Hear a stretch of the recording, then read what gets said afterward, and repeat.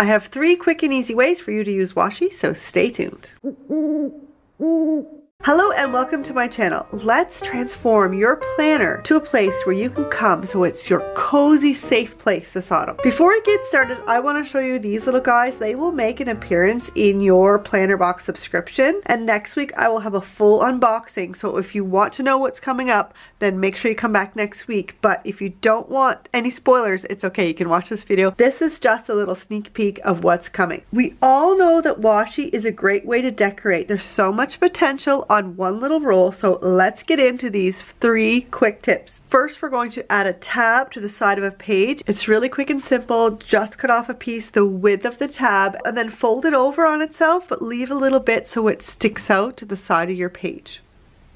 Making a washi clip is really simple and quick, and it adds a lightweight clip to your page. It doesn't weigh your page down. All you need to do is cut a piece of washi and thread it through a paper clip. Now the hardest part is folding it over on itself so that the sides meet up, but once you get the hang of that, you've got a great little clip. And it's so versatile because you can use it to match your planner or coordinate, and you can use any color, anything you have in your washi stash.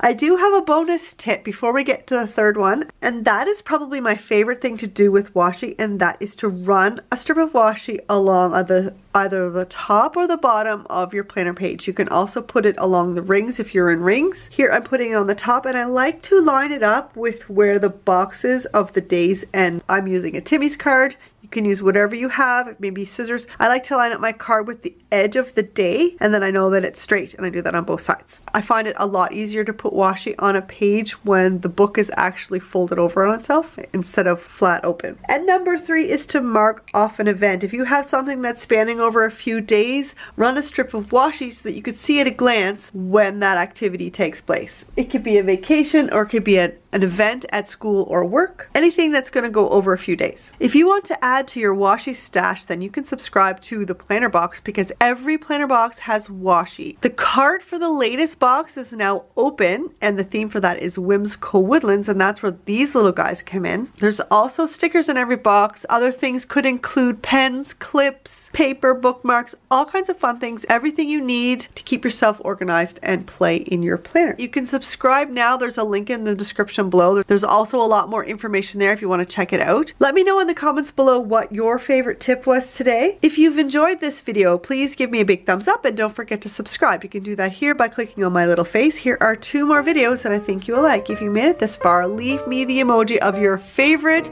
woodland animal in the comments below. Have a fantastic day and happy planning.